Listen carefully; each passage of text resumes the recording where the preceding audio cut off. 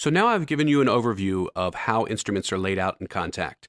Before we get into building our own instruments, there are a few things that we need to know. For example, we need to know how to start by creating an empty instrument. And there are a couple ways to do it. One is to choose New Instrument from the Files menu. And that creates a blank instrument. It's named New by default. And we can open up the instrument to get inside it by clicking on the wrench. Once we click on the wrench, we have access to all the various editors and modules that we need to build and customize our instruments. For example, if we go to the mapping editor, that's where we will load in samples, either from the Kontakt browser or our file system. We will define zones for those samples that specify key range and velocity, for example, and we can build our instrument starting from there. We get out by clicking the wrench or by clicking the X up here, and we are out of instrument edit mode. Now over on the right are arrows that let us switch between different instruments we have loaded in our instrument rack, so we don't have to exit edit mode, we can stay in edit mode. And the disk means to save your work. Floppy disks are a little outdated by this point, but that's the symbol. We can just click on a name to rename the instrument, click Save. It'll ask me where to save it.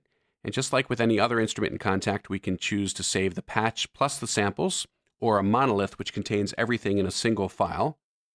I'll specify the directory where I want to save my instrument, and that's it. Once I've done that, I can just click on the floppy disk and it will save every time I click on it.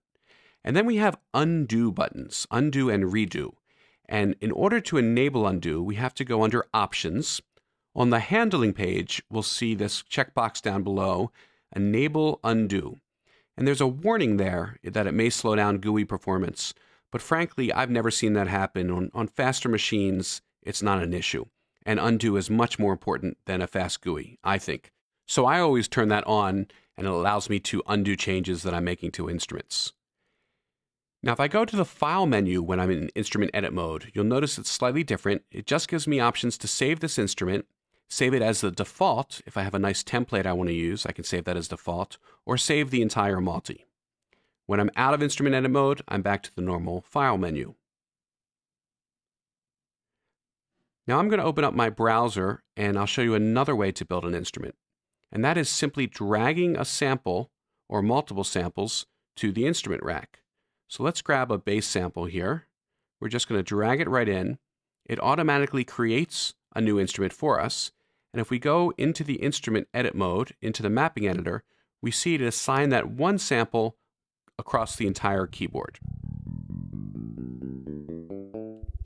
It's not the best sounding bass sound because it's all built on a single sample, but you get the idea. Now Kontakt is smart enough to transpose that one sample across the entire keyboard so that it changes by pitch as I play different notes. So that's why it's sounding like a real instrument here.